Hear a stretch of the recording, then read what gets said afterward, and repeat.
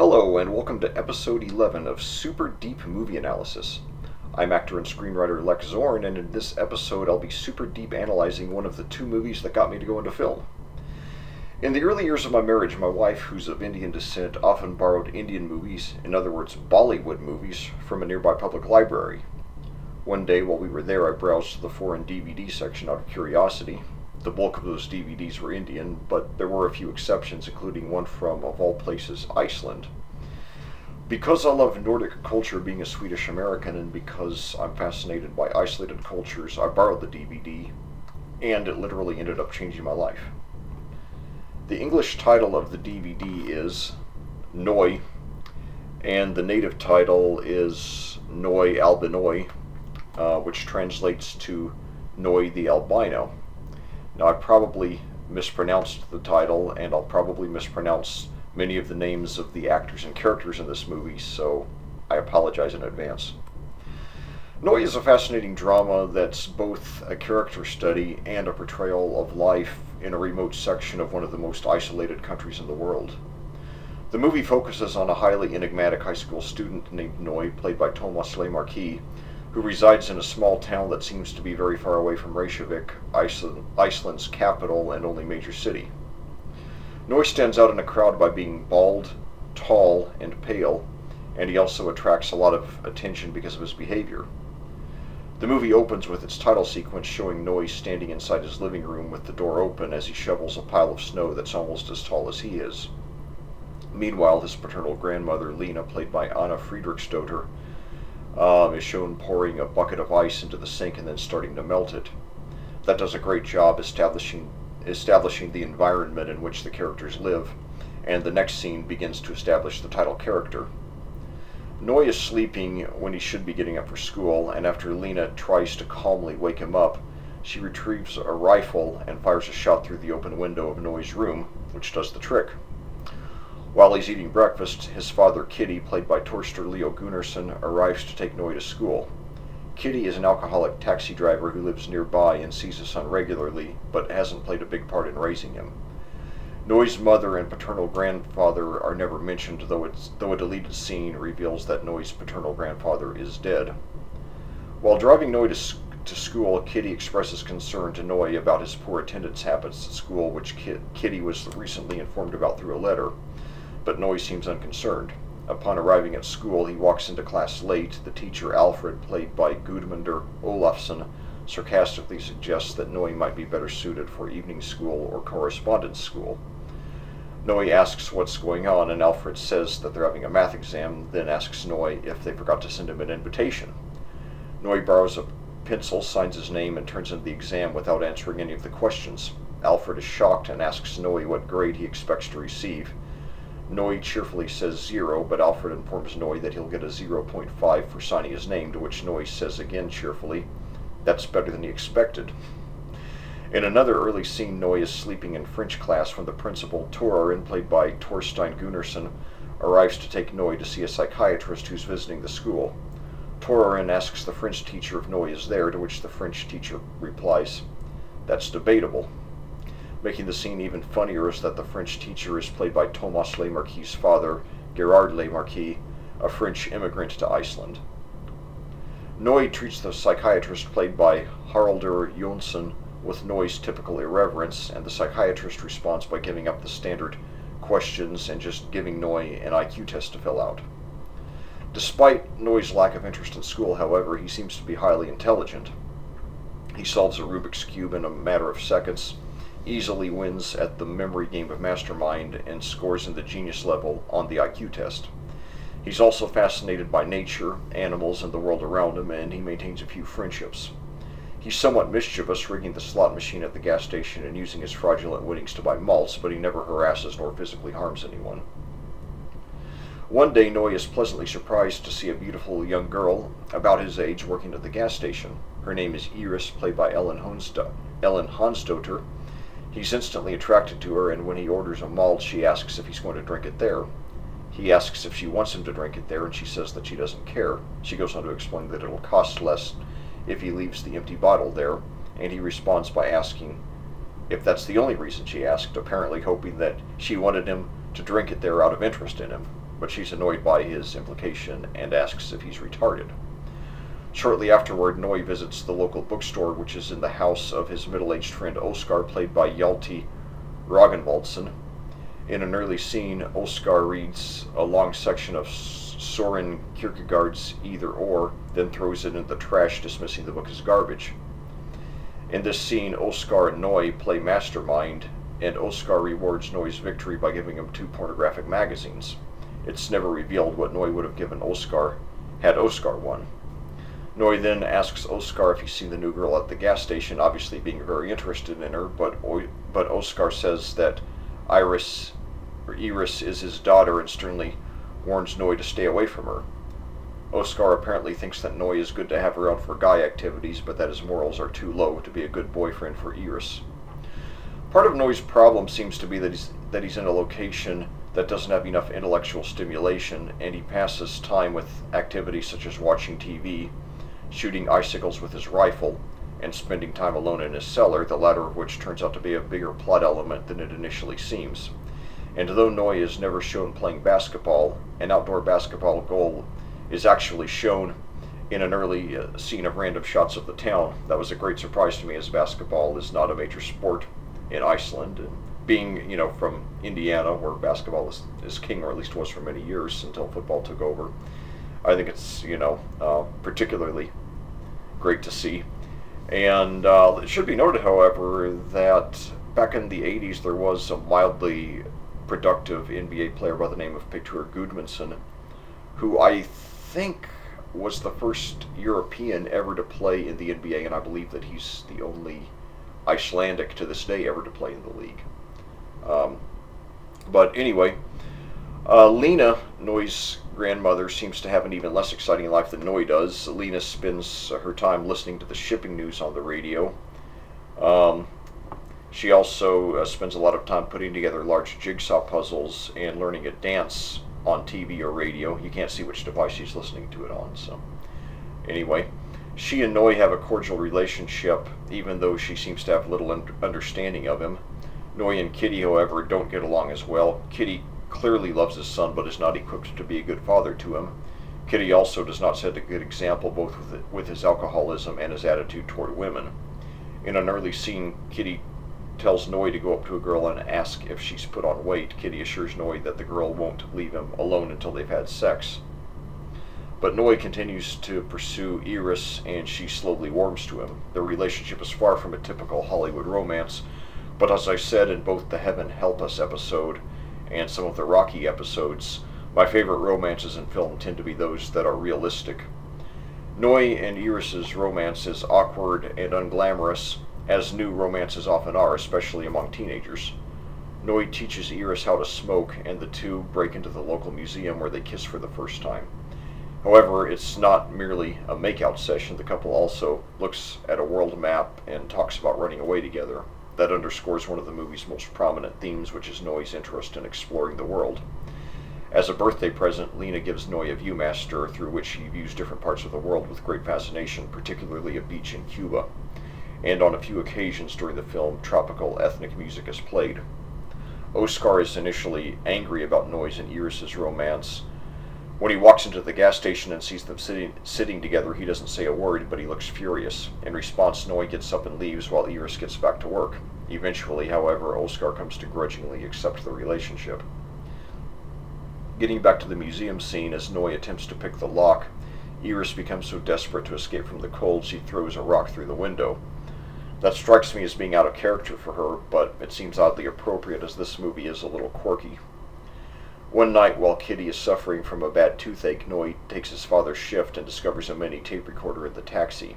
He gives the tape recorder to his classmate David, played by Greiper Gíslason, and asks him to record Alfred's class the next day. While Noi is home, leisurely making a pancake, Alfred is furious that Noi is attempting to use the tape recorder as a substitute for attending class.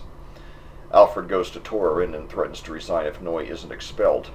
Þórarinn bows to the pressure, expelling Noi and telling him that teachers are threatening to resign and that the school can't afford to lose any more staff. Noi, saying his father will go crazy, asks for one more chance, but Þórarinn denies it. Noi's final plea expresses great insight into human nature, as even kids who don't have good relationships with their fathers nevertheless have an inherent desire to make their fathers proud. Later that day, Kiddi is playing an out-of-tune piano, becomes frustrated by its bad sound, then goes into a rage, destroying the piano with an axe. It's a scene that, as a musician, is very painful for me to watch. Noi arrives shortly afterward, and Kiddi pleads with his son, "Don't throw it all away like I did." Noi informs Kiddi of the expulsion. Kiddi initially thinks Noi is joking, but upon realizing that he's serious, Kiddi asks Noi, "How could you do this to me?" Noi responds by saying, "Relax, they didn't expel you." Kiddi then goes into another rage, grabbing Noi in a headlock, continuing to squeeze more tightly and asking him if he surrenders. Noi says no the first 2 times, but yes the 3rd time. Kiddi then immediately calms down, apologizes, invites him out to dinner, and asks him for a hug, which Noi gives meekly and reluctantly. At the restaurant, Kiddi and Noi eat in the dining room, then go to the bar. Noi asks for a beer, but is denied as he has no ID, and the no-nonsense bartender, played by Asmundsson, says he never serves alcohol to customers under 20. So Kiddi orders a lemonade, then asks for a straw with it. The bartender gives Noi an orange straw, but he requests a yellow one and gets it. I have no idea if Noi was just trying to be difficult, or if for some reason he actually preferred a yellow straw. Kiddi then asks for the karaoke list and selects the Elvis Presley classic "In the Ghetto." Kiddi is apparently a big Elvis fan, as Kiddi's cat is actually named not merely Elvis, but Elvis Aaron. In case you don't know, Elvis Presley's middle name was Aaron. But anyway, while Kiddi is singing, Noi begins to mix his lemonade with some alcohol that he's brought into the restaurant by himself, but he's caught by the bartender, who forcibly pulls Noi to an exit and shoves him out into a pile of snow. Rather than try to get the attention of Kiddi, who's still singing, Noi walks to Íris's house and tries to get her attention by throwing a snowball at her window, which actually worked earlier in the movie. It doesn't work this time, however, so he shouts to her, which also doesn't work. He then climbs onto the roof of the 3-story house, but is caught by Óskar. The two go inside and have a civil conversation, but Óskar still expresses disapproval of Noi's romance with Íris. Óskar says his daughter deserves better than a wimp with a bloody nose, adding that Noi is a good kid, but not exactly a prince on a white horse. Íris enters the room shortly afterward and suggests that because it's so late and cold outside, Noi spend the night there and sleep on the couch, which Óskar reluctantly accepts after some prodding from his daughter. Lína goes to an auto mechanic named Gylfi, played by Kjartan Bjargmundsson, who also does fortune-telling on the side. It's an interesting mix, auto mechanics and fortune-telling. Lína explains that Noi was recently expelled, is not the academic type, and that a fortune-telling could move Noi toward a career. Gylfi initially says he's too busy, but Lína talks him into it. Meanwhile, Kiddi gets Noi a job working in a cemetery for a Lutheran minister, played by Pétur Einarsson. Noi performs so ineptly he tries the compassionate minister's patience, and when the minister asks Noi to dig a 300-centimeter grave that's about 10 feet, Noi says he can't dig 300 centimeters in the frost and manages to negotiate his way down to 230 centimeters. Noi tells Íris about his impending fortune reading, but Íris dismisses fortune tellers, saying they're always giving the same generic predictions. However, while giving Noi's fortune, Gylfi becomes horrified, saying he sees nothing but death. Noi responds by saying, "What kind of a lame-brained are you?" and leaving. In the next scene, Noi is digging a grave and then seems to be struck with a sudden sense of urgency to pursue his dreams. He goes to his bank with a rifle and attempts a robbery. The teller, played by Ásdís Thoroddsen, thinks it's a prank, and she isn't the least bit shaken. The bank manager, played by Páll Ólafsson, enters the room and is revealed to be David's father, David being Noi's classmate who brought the tape recorder into the school for Noi. The manager takes the rifle from Noi, telling him that he shouldn't play with guns and that he's old enough to know better, then hands the gun to a customer and shoves Noi out the door. It's a funny scene for me to watch as an American, as I've never heard of a bank robbery in this country being stopped in that manner. Always bank robberies over here end with the police being called, and often with some sort of violent showdown. Noi re-enters the bank a few seconds later and withdraws all of his money. He then goes to a formal bar store at which classic music is playing. The salesperson, played by Otar Propa, has a very easy time as Noi acts like a typical Christmas Eve shopper, one who comes to buy, not merely to look. Now dressed in his expensive new suit, Noi breaks into a car, hotwires it, and drives to the gas station. Íris is on duty, and Noi walks in enthusiastically, inviting her to run away with him. However, Íris just stares at him, looking confused. He dejectedly leaves, and almost immediately hears police sirens. As he tries to get away, the car he's driving becomes stuck in the snow. He runs into an empty construction vehicle, gets into the driver's seat, but is arrested within a few seconds. Kiddi gets Noi out of jail, and the two say nothing to each other. On the way back to Noi's house, they stop at a gas station, and Kiddi asks Íris, who's pumping gas, if she's put on weight, apparently not realizing that she's Noi's girlfriend. Noi is embarrassed, and Íris looks at him, but the two don't speak to each other. I won't give any more specific details about the plot as they're crucial to the climax, but I will say that Gylfi's prediction does come true, and I think the message of the movie is that even when a loss is tragic, it can be liberating, that sometimes we cling to things, and doing so keeps us from being adventurous and pursuing our dreams. And I'll also add a comment about the climax that I read, I think, on the IMDb message board. According to the comment in the Icelandic translation of the Bible, Noi is the name of the character who in English we call Noah, and based on their similar fates, Kári might be drawing a parallel between the two characters. And also, I mentioned Pétur Einarsson as the priest. He also has a very gentle and sensitive scene that he handles very well right after the climax. At the time I first saw this movie, I knew that a film scene existed apart from the major Hollywood studios, but I hadn't paid much attention to it, even though my brother Robert McAtee had already been acting in Hollywood movies and TV shows for 6 years. I loved this movie so much from the start I instantly wanted to start exploring more indies, including from Europe. And a few weeks later, my brother emailed me an early draft of a screenplay for his mystery drama movie Trail of Crumbs, which ended up being released in 2008, and which ironically seems to make a similar point about the liberation that can come out of loss. The combination of seeing Noi and reading the Trail of Crumbs screenplay resulted in my decision to pursue a career in film, even though I was already 34. And I now wish I'd started in the field much younger, so I'm trying to make up for lost time now. I've acted in 56 films now, and hopefully that's just the beginning. Now, Noi is not a movie to watch for special effects or anything glamorous, but if writing and acting are the two most important aspects of a film for you, as they are for me, this movie is a must-see. Being that Iceland has a population of only 300,000, I figured there wouldn't be a lot of good actors there, but much to my pleasant surprise, the acting in this movie is great from top to bottom, and much of the cast have long IMDb profiles, some of which also include non-Icelandic films. But while it's not at all an adventurous pick, the game ball must go to Tómas Lemarquis, who's sensational as Noi. His very distinct appearance made him a natural choice for the role, and in addition to that, he nails his performance, making the character a fascinating enigma. We see enough to know that he's extremely intelligent and has a lot of interests, and we even see a few signs that he's sensitive, particularly near the end when he learns of some deaths of people close to him. But we never fully learn what motivates him or why he's completely disinterested in school. Þröstur Gunnarsson also is a particular standout as Kiddi, providing both some of the movie's ugliest and most poignant moments. And another random observation, in one scene, Kiddi is wearing a shirt of the heavy metal music group Iron Maiden. I don't know if Kiddi is supposed to be a fan of the group or not.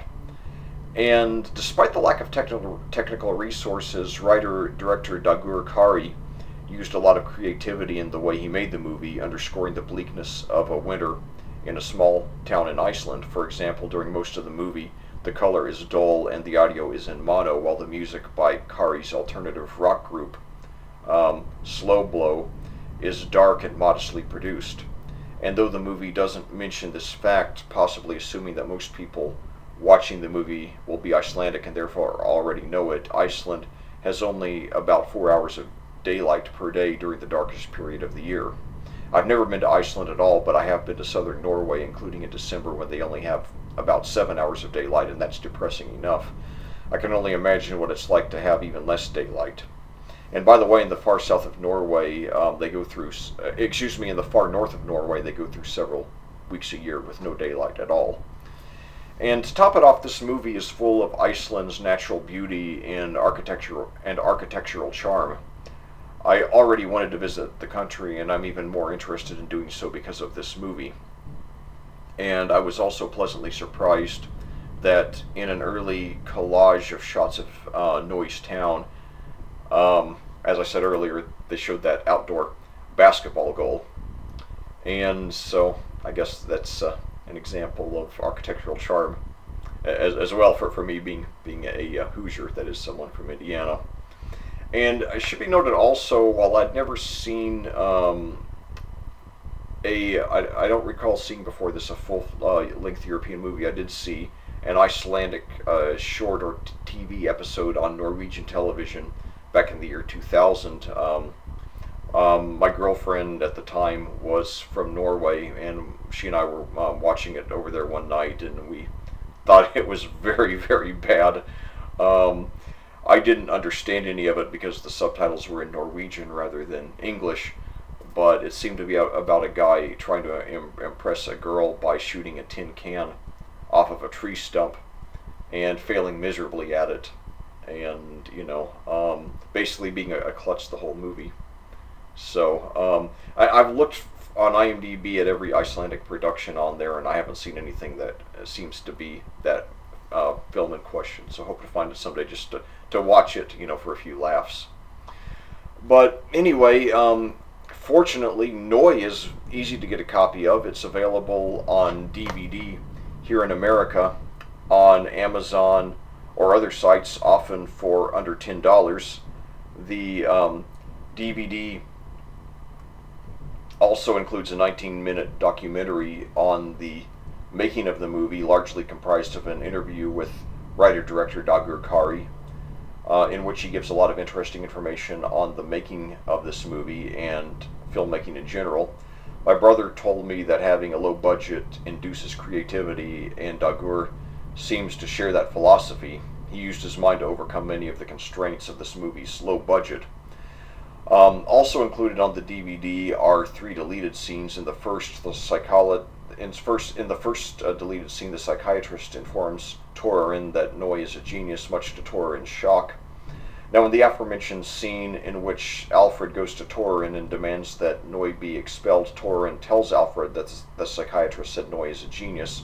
So overall, the deleted scene isn't totally necessary, but I wish it had been included, as it shows Þórarinn as being concerned about Noi and wanting to help him, which comes across far less in the final cut. Dagur said the scene was deleted so it wouldn't be clear whether Noi is a genius or not, but I think that the final cut clearly establishes that he was. The second deleted scene depicts Noi drinking alcohol while driving his father's taxi. He's stopped by the police for suspicion of drunk driving. Noi exploits the letter of the law to delay the testing process. He first demands that a second police officer be present for the administration of the sobriety test. While waiting for the second officer to show up, the officer at the scene allows Noi to leave the car, supposedly to urinate, but Noi actually does push-ups and eats snow. Then the second officer shows up. Noi blows into a bag and fails the test. He disputes the results, so the officers take him to the police station for a blood test. While waiting for the doctor to show up, Noi drinks water in the bathroom. The doctor shows up, and then Noi demands to see the doctor's medical license, which the doctor doesn't have with him. So the doctor leaves to get his license while Noi does more push-ups.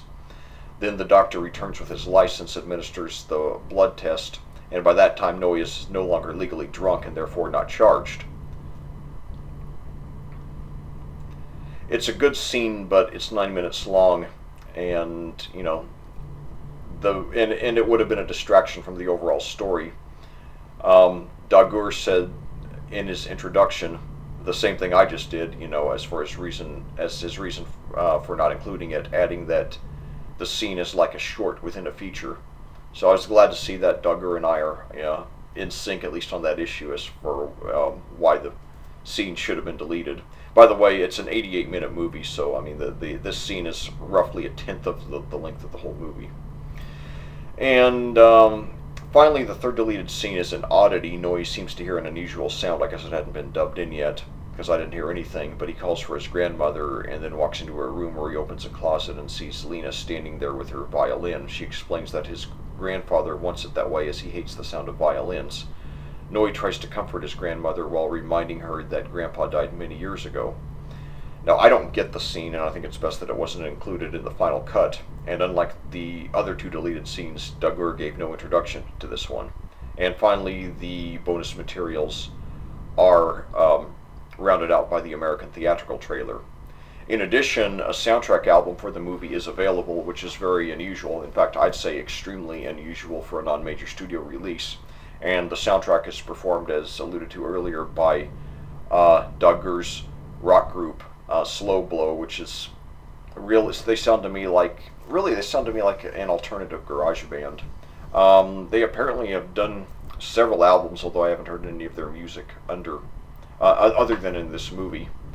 And I don't know if they're available outside of Iceland or not. I think that the Noi soundtrack is available on iTunes at least. But anyway, that's Slow Blow, spelled like it sounds, but as one word.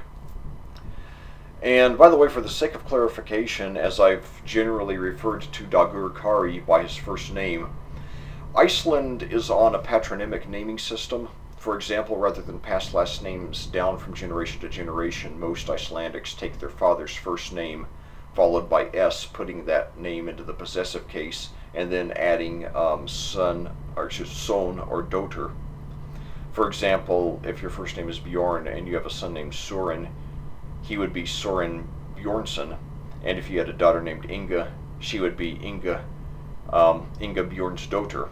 Under that system, people are properly referred to by their first names. However, an exception to that rule being Tómas Lemarquis. As I mentioned, his father is French immigrant. Gerard Lemarquis plays the French teacher in this movie, and Tómas obviously carries his father's last name. So, in conclusion, this is a movie that I recommend very highly. It's interesting and quirky throughout, and it's alternately funny, sad, and depressing while providing a few vague moments of hope. It's only 88 minutes long, it's in Icelandic with English subtitles, and it's a great way to introduce people to the vast and enriching world of independent and international cinema. And very deservedly, it's been shown at dozens of film festivals around the world, and it's won many awards. It currently has a 7.4 rating on IMDb, and I give it a 10 out of 10. Like I said at the top of the episode, this movie literally changed my life. Had I never seen it and never gone into film, I have no idea what I'd be doing right now. But now that I'm working in film, I never want to be away from it. So to Dagur Kári and the rest of the cast and crew, thank you, thank you, thank you.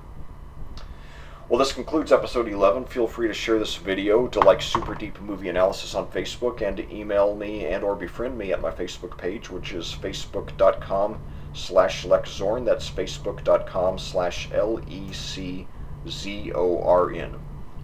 As always, thank you so much for joining me, and I cordially invite you to do so again in the near future for episode 12. Until then, for Super Deep Movie Analysis, this is Lec Zorn. Good night.